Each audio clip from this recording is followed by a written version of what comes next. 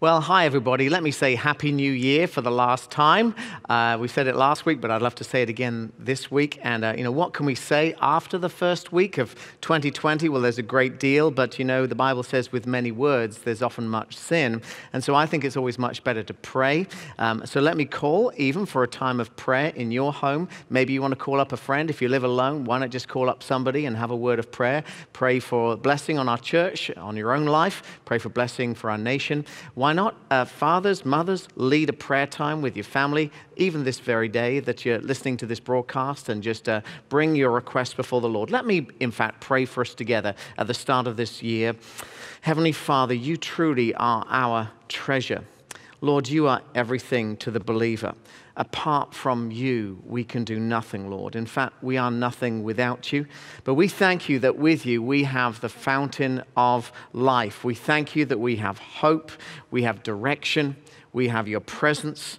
We thank you, Lord, that as we go through the valley of the shadow, your presence is with us, your rod and your staff, they comfort us. We thank you, Lord, that you prepare a table for us. We thank you, Lord, that you anoint us with the Holy Spirit. And we thank you, Lord, that your goodness is all around us this day. And we pray, Lord, that many will dwell in your house forever, even as a result of this message today. And so, Father, we do come before you and just say as a church that we need you. Each one listening in, Father God, needs your help and your touch today. And so we pray, Lord, that you'll draw near to us. And we say this in Jesus' name. Amen and amen. Hey friends, we got a new series starting next week that's a major series. We're calling it Heaven is in Sight. And I want us to enter into some of the struggle that Bible characters were going through, just as we go through struggle as well, but also to be encouraged that heaven is in sight. It's not like the ultimate series saying everything we can about heaven. I'll mention some of the great books that do that for us. But of course, the Bible is the greatest book, and it continually gives us glimpses of our future in eternity. So I believe that's going to help us greatly. In fact, there's a connection with this current series. It's just the two-part series, and this is the second part today, so you can always look back on what we said last week. But we're talking about true treasure today, and I'm going to ask you to turn to Matthew chapter 25. We've got it on screen as well. Matthew 25. Matthew 25 has three parables. I'll talk about that later, but this is one parable in particular that we're looking at today. At that time, the kingdom of heaven will be like 10 virgins who took their lamps and went out to meet the bridegroom. 5 of them were foolish and 5 of them were wise. The foolish ones took their lamps but did not take any oil with them. The wise ones, however, took oil in jars along with their lamps. The bridegroom was a long time coming, and they all became drowsy and fell asleep. And I thought I would just pause there and say, we do get tired, we do get weary, and in one sense, we're waiting a long time for the Lord to come. It will also be in the twinkling of an eye. Life is long, we get tired, we get discouraged, but this is an important message for us about readiness and the certainty of the Lord's coming. Verse 6, at midnight, the cry rang out, "Here's the bridegroom, come out to meet him." Then all the virgins woke up and trimmed their lamps. The foolish ones said to the wise, "Give us some of your oil, our lamps are going out." "No," they replied, "there may not be enough for us both and you. For both us and you. Instead, go to those who sell oil and buy some for yourselves." And I want to pause on that word and say, you cannot receive spiritual readiness by proxy. You can't receive spiritual blessing on behalf simply of somebody else. You need to believe for the Lord yourself. You need to obey the Lord yourself. You cannot delegate your obedience to someone else. You have to be ready yourself. Verse 10, while they were on their way to buy the oil, those are the foolish virgins, the bridegroom arrived. The virgins who were ready went in with him to the wedding banquet, and the door was shut. Later, the others also came. "Lord, Lord," they said, "open the door for us." But he replied, and these are some of the most painful words in Scripture, "Truly, I tell you, I don't know you. Therefore," so what's the point of this parable? "Therefore, keep watch, because you do not know the day or the hour." You know, friends, this is usually a vision day. Well, how does one cast vision in a pandemic? In a pandemic, after a dreadful year of division in the land and a debilitating beginning to the new year, we feel the stress. We know many people who are sick. There is pain and sin on all sides. Well, we need hope, and we need to know what we can do as a next step. I've often heard it said that Elizabeth Elliot used to say always, do the next thing. When you're in crisis, just do the next thing, the thing that is right to do. Now, we always need a challenge, but I'll tell you something, we also need comfort as well in these days. And I believe that a right vision will encourage us. When we're on the right path, when we're on the right road, there's encouragement that goes with that. True vision energizes us and sustains us. So how do we share a word today that encourages and sustains and comforts and unites, but at the same time guides and directs and empowers us? Well, I've got a picture here to show you. We call it the upper room and the lower room. We've been coached as a team on this thought for a few years now, our upper room identity and our lower room identity. I want us just to think about that for the moment. In the age of attraction, which was in vogue perhaps until very recently, a local church could operate very easily at a ground floor level where we come to church, we connect with church, we serve in the church, we may even tithe to the church, especially because we love the place and the personality or personalities or the programs or the people. And so we kind of connect on that level without going to that upper room of being a sold-out disciple of Jesus Christ, of knowing God's unique call for our life and for the vision of a local church and to be obedient to we call it the vision frame that God has given us. But sometimes we just get stuck on the place. And so if there's any change to any of those things that we don't like, if the place doesn't keep up to speed, or if the place changes, or somebody else has a better place, or the personality we don't like, or they leave, or someone else has a better personality, you can see this ends up being a very frail connection. And vision has little to do with our connection in church. And so what happens when those changes take place? Very often, instead of following through on our commitment to being a church member, we find ourselves kind of getting taken away from that. Now, the alternative to that negative view is that we have a vision of being a disciple. Think about the disciples being in the upper room. Think about that time when the Holy Spirit came upon them. When we're a disciple of Jesus Christ, when we exalt God, when we understand the purpose of the church, there becomes a deep, abiding connection that is not affected by the temporary changes that take place in our world. And just at this moment, here I am, I'm delivering this message from the North Campus. I'm especially thinking of those when I first came here who would sit not far away from me, who became my heroes because they'd been here for not just 1, 2, or 3 generations, even 4 generations of belonging and commitment and service to the local church. Clearly, you can stay in a church a long time and you only ever connect to the place or the personality, the program, the people. But generally speaking, those that endure with a sweet spirit and become effective, they've got the upper room vision in their heart. And so I just want to share that with you. What is it that sustains a pastor? 70% of pastors have thought of quitting in 2020. Tarshish has never been more appealing if you know the story of Jonah. Let's find an easier life. But what wakes me up in the morning, what gives me the desire to risk involvement and forward momentum at the deepest level? Well, it's an upper room vision. It's Jesus Christ. I'm a disciple of Jesus Christ. I have been crucified with Christ. My life is not my own. That's what sustains me. It's an upper room vision. Big picture for the church, but also specifically for this church as well. And I believe that's true of our leaders and just so many of our members who I'm so thankful to because during 2020 and now into 2021, you have endured and you've seen personality, place, program, all those things kind of, some of them taken from us when our programs, our natural discipleship rhythms almost disappeared for a while and all we could do was connect online. Gosh, it's been a challenging time, but if you get the vision, then we endure through those things. Hey, can I say something about this country? I love this country. We give ourselves to service here. We give the best years of our life here.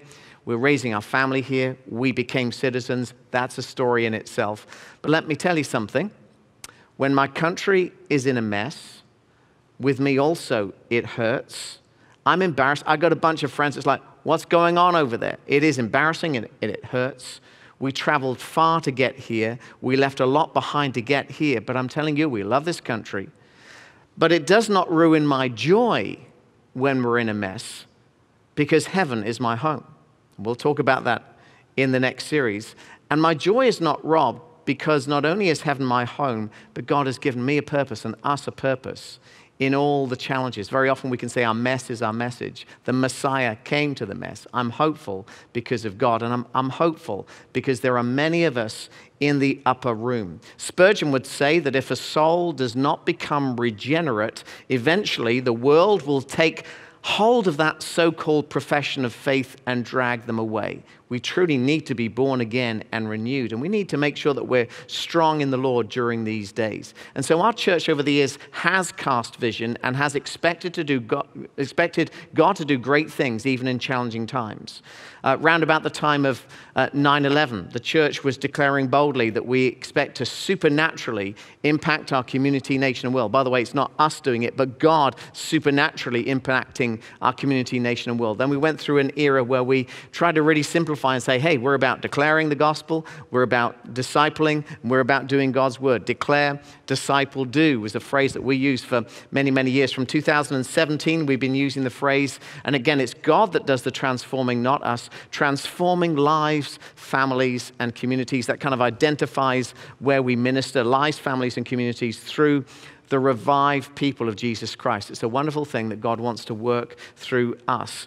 And we've got our values. You can go to our website and look at our mission. And we declare the 5 E's. And this is a simple way of thinking about church. We elevate prayer, worship, and the word. That's the elevation. That's our connection with the Lord. We expect many to respond to Christ, even in a pandemic. We enable each person and family to grow. And you've been hearing about our family huddle the last week or two. I'm really excited about the flexibility that our leadership is showing in enabling each person and family to grow. We want to equip each one to contribute. I'll tell you a bit more about who, me later. And we encourage biblical community. You know, the devil is trying to ruin the church of Jesus Christ in our land and across the world, but we're committed to community, and we're committed for that community to be biblical, rooted in the Word of God. All this is part of being a disciple. These are timeless truths that are pandemic proof.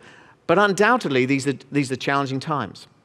I was talking to Thomas Hammond the other day, who's head of the Georgia Baptist Mission Board. He shared with me that 70% of Georgia don't go to church even on one day. The environment around us has changed. And so we have to go to the upper room. We can't just survive in the lower room. We need to understand the vision that Scripture gives us of what it is to be a disciple of Jesus Christ. And ultimately, heaven is our home. But it's also about what God can do through New Hope as well. And so we've got a number of stories this year, and I'll be unpacking the passage in a moment, don't worry. We've had a number of stories this year that take us to the upper room of ministry.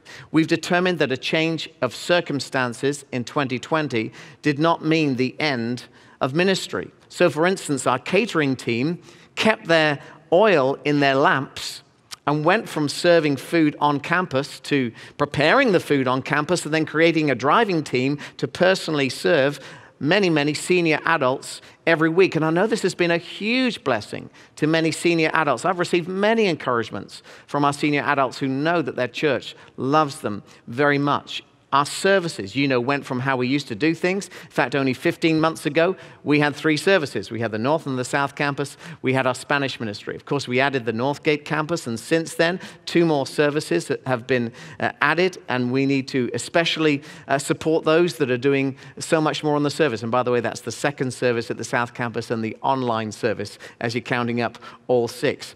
Our music and media team came up with Fear Not, which has been an outstanding presentation. I believe more than 34,000 people have seen that. And newhope.news is a great way of really being able to simply connect. You know, if in doubt, just go to newhope.news, go to the Respond tab, and you can usually find some way of connecting with somebody. Then our young people, some of our young leaders shared some teaching with me. We did Advent. And by the way, you might have thought it was a very long Advent because it went into January. We did Advent plus the 12 days of Christmas as well, because we had so much content to share with you.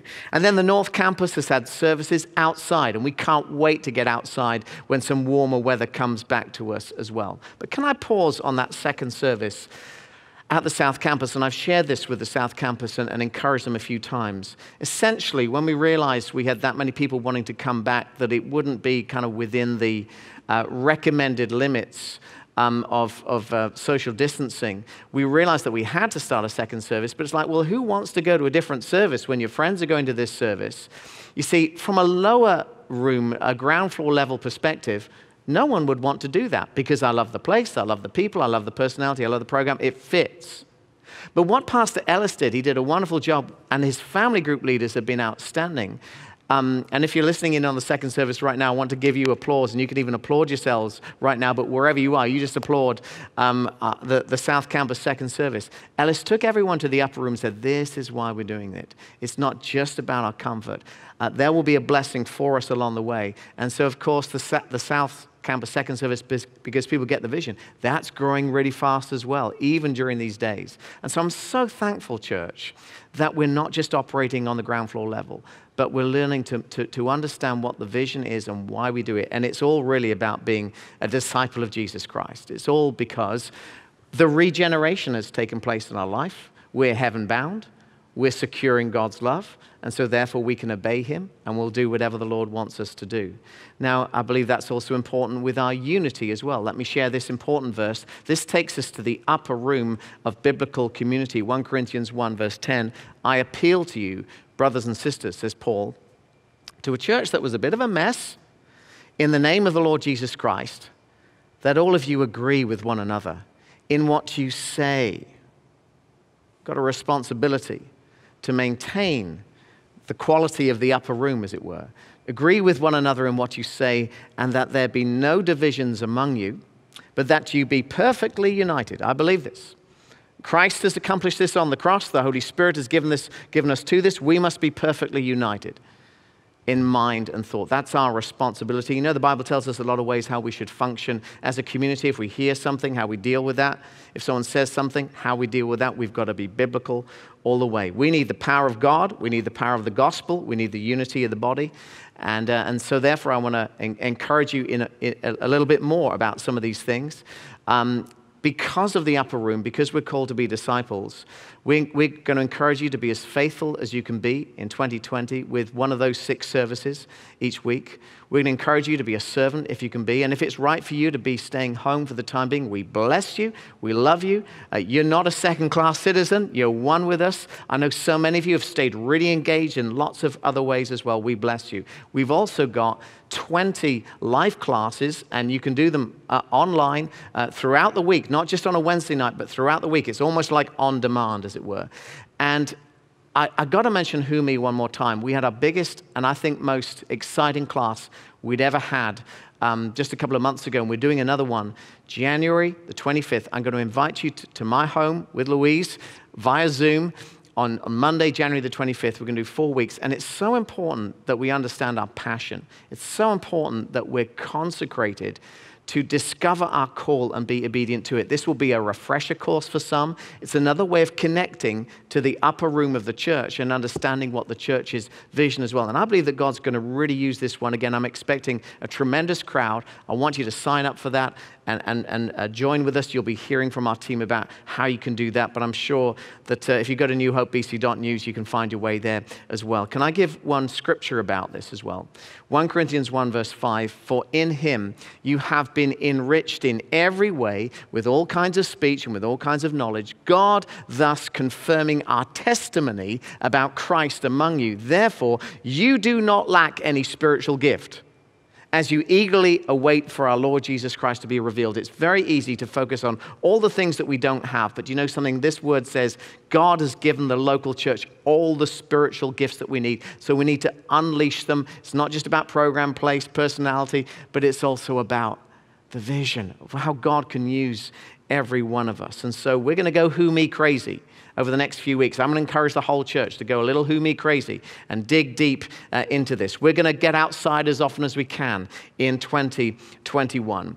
And when we have Christ as our true treasure, we really are in the upper room when we have Christ as our true treasure. Okay, let's focus I share all that in the context of the urgency that Matthew 25 gives us. And I do exposit the second of the parables in Who Me. So I'll be doing that actually on January the 25th. But there are three parables of the kingdom in Matthew 25. Let's just look at the scripture together. And I would say this about all three of these parables. First of all have representation of the Lord himself. It's very important to realize that our service is about the Lord. Church is all about the Lord. Your life is all about the Lord. And so in these three parables, we have the bridegroom in the parable of the 10 virgins. Secondly, we have the master in the parable of the talents. And thirdly, we have the Son of Man in the parable of the sheep and the goats. So all of these are representations of the Lord himself. And so the Lord is present in your story and in my story.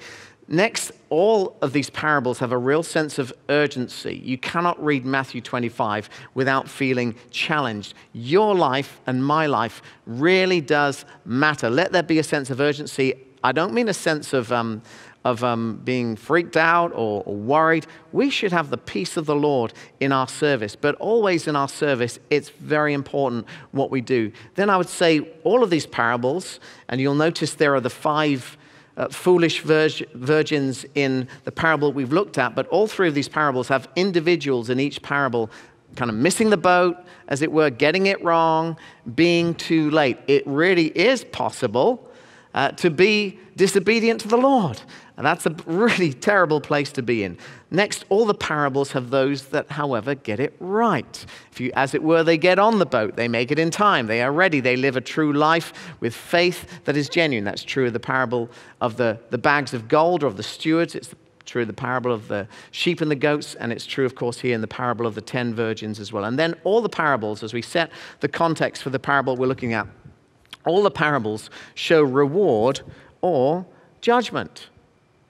Again, our service, our life, everything we do really does matter. So now let's zoom in on the parable of the 10 virgins. And I'm going to give you, in a sense, a top 10 of how we get into the upper room. A top 10 of what it means to be a sold-out follower of Jesus Christ, something that we can learn from this parable. First of all, there needs to be purity amongst God's church. I want us to notice that it's called the parable of the 10 virgins. That word is very plain. We don't often use that word like we used to word. We use that word at Christmas time. Maybe we're almost embarrassed about the word, but it's a good word. It's how God creates woman. And so the church and the church is the bride and Christ is the bridegroom. The church must be pure and ready always for the Lord. There needs to be purity among God's people. And even that very word virginity symbolizes all of it, but that's a very specific point that should be something that is prized in the church of Jesus Christ. Secondly, among the professing here, amongst the 10 virgins, and that's true of all the parables here, among the professing were wise and foolish. And so sometimes somebody will get angry, well, why does the church do this? And why does that person in the church say that or do that? Remember that wheat and tares grow together. There are wise and foolish even among us. When the seed is sown, some falls on hard ground, some falls where the soil is thin, some falls among thorns, and some falls among that which is going to bear a great deal of fruit. And so we need to just kind of understand that there are some that never get past lower floor, lower ground living. Among the professing were the wise and the foolish. May we be wise. Next, can we see that there's always a remnant? While they are not ready, there are actually 5 ready souls. This is a really important theme in Scripture. It's one of the great themes, in fact, of Scripture, that the remnant means kind of those who are left over, the faithful ones who stay there. Isaiah talks about the stump And sometimes it's just a few. Many are on a broad road that leads to destruction, but a few take the narrow road that leads to life. God can do a great deal with the remnant, and certainly this has been a time of purging in the church across the world. Verse 4, the wise ones, however, took oil in jars along with their lamps. Verse 4, the wise ones, however, took oil in their jars along with the lamps. Not everyone makes it to the upper room. Not everyone is filled with the Holy Spirit. Not everyone who says, Lord, Lord, shall enter the kingdom of heaven. And then fourthly, the Lord gives us time, but his coming is close. The Lord is graciously allowing us just a little longer to be able to stay on this earth so that we can obey him and fulfill our life purpose. But I'll tell you something, his coming is close as well. And so some were becoming drowsy. And I encourage you, my fellow brother or sister, don't be drowsy. Even as you're listening online right now, don't get drowsy. Don't be apathetic. Don't be afraid of all that's going on in this world. Rather, find the peace of the Lord and be obedient to him today. So we must be ready. Surely this is a call for us to be ready to serve, for the vision that God gives us to join in wholeheartedly with what God wants us to do. The foolish were exposed as having no oil. In this testing time, in this very strange time when it almost feels like the devil is getting the victory. He does not have the victory, but there are days we get discouraged. It's very important for us to be ready. Imagine a soldier who gets woken up at the night. His weapon is not ready. The uniform is scattered all over the place. He's not ready for combat. It's the same when a Christian doesn't seek the Lord. When a Christian goes around with unconfessed sin, falling out with people and not getting reconciled, creating mayhem in the body of Christ as Paul tries to minister to the Corinthians. He challenges them about that. We need to make sure that we are ready. And so preparation is required. The wise virgins, those 5 wise virgins, clearly were prepared. They had enough oil. They weren't being mean or selfish to say, we can't share our oil with you. The simple fact is that you cannot share the Holy Spirit with somebody. You need to be filled with the Holy Spirit, and they need to be filled with the Holy Spirit. You can't give them your Holy Spirit. You have to be obedient to what God has for each one of us. So therefore, we cannot borrow obedience from somebody else. We have to be obedient to the Lord. And this is usually a series, last week and this week, when we talk about our stewardship. And I would say we thank God for every generous gift that we receive.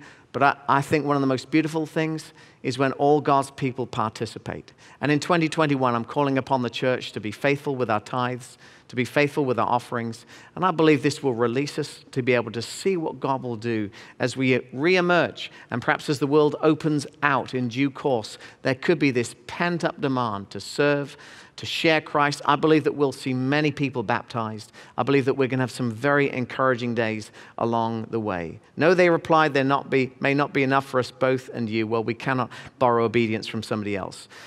The bridegroom will arrive on time. I think we've already kind of said that, but let me tell you, when Jesus comes back, the argument is over. Christ is coming soon. Be ready for him. Don't be sleeping. Don't be without oil. Christ is coming soon. And there are many who try to mock the faith. Satan probably thinks, I've got Christianity vanquished in America, vanquished in Britain, vanquished in Asia. It's the end of the church. Let's punish the church. Let's have believers to be persecuted. Get that angry Indian mob to attack the pastor and his family. The secularist declares that postmodernism has all the answers, but I'm telling you, my friend, it's a dead-end street, because the Lord is going to come back and he will claim his bride. He will claim his church. The remnant will be rejoicing. Those who were obedient with what the Lord gave them will be given even more blessing along the way as well. The true church of Jesus Christ will be vindicated. All those who have held Christ as our true intercessor, all those pure virgins with oil in their hearts, as it were, filled with the Spirit, all those who are obedient to the Lord will have the joy of meeting the Lord. There is a greater prize. The virgins who were ready went in with him to the wedding banquet. The bride will be reunited with the bridegroom. And so true treasure is found in a relationship with the bridegroom. True treasure is found in my relationship with Jesus Christ. That's the most important thing. And so I want to ask you, my friend, how's your relationship with the Lord? Please don't let church just be like the place or the personality or the programs, the people that we connect with. Let it be bigger than that. Let it be Christ in us, the hope of glory. Let it be Jesus in everything, the hope of glory, the hope of everything. Let it be that we are ready for the conquering King, that we trust God, that we're obedient to Him. We know that there are going to be some challenging times ahead. But the Bible tells us that when the Son of Man comes in His glory and all the angels with Him, He will sit on His glorious throne. All the nations will be gathered before Him, and He will separate the people one from another as a shepherd separates the sheep from the goats. He will put the sheep on His right and the goats on His left. This parable shows us our need for readiness. It shows us that we need to be stewards, and that means every part of our lives. If Christ is our true treasure, then the tithe is a joy. In fact, it's like, Lord, show me what I can do. Our time, it's not about, this is my time. We want to serve the Lord. In fact, you know something, I was thinking about this. We can invest $19.99 every month or $39.99 every month for our eating habits, for that app that really helps us do something that's beneficial for us. I'm going to ask you to really think about investing in your spiritual life, investing in your family's life, investing in service, investing in our community that we can serve God. Go to the upper room.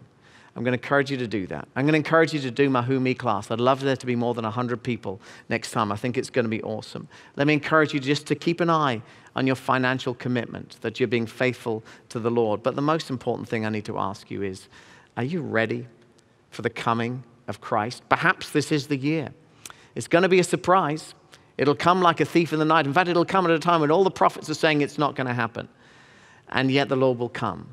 And there'll be two in the field and one will be taken away. And two will be walking along the road and one will be taken away. Husband and wife will lie in bed and perhaps both will go to heaven, but there'll be maybe some situations where one will be taken and one will be left behind. Make sure that you're ready. And the way that we're ready is to put our trust in Jesus Christ, to be a disciple of Christ, to receive that regeneration. And I'd love to pray that prayer with you right now. Pray this with me. Dear Lord, I need to be a new person. Lord, I get blown about by all that's going on in this world. Lord, I get discouraged. And Lord, I need your peace. So I'm asking you, Jesus, to come into my life. I repent of my sin. I put my trust in you, Jesus, who died on the cross and rose again. And I'm asking you, Lord, fill me with your Holy Spirit. Regenerate my life. Adopt me into the family of God. Friend, if you prayed that prayer, I'd love you to go to newhopebc.news, go to the Respond tab. Let us know that you prayed that prayer. If you need someone to pray for you, I promise you our prayer team are very diligent on this. You just ask for prayer as well, and they will pray for you. And let me just pray for the church one more time. Lord, I took a little longer this week, going over a few things about church life, expositing your word. We pray, Lord, that everything that's been shared today will go deep into our hearts. Lord, as we come to the end of this service, I pray that somehow this will be a spur for us to be like those 5 wise young ladies, Lord, who had oil and were ready and obedient. Oh God, help us to be ready for what's ahead. May the peace of the Lord be upon us all. We ask this in Jesus' name. And everybody said, amen.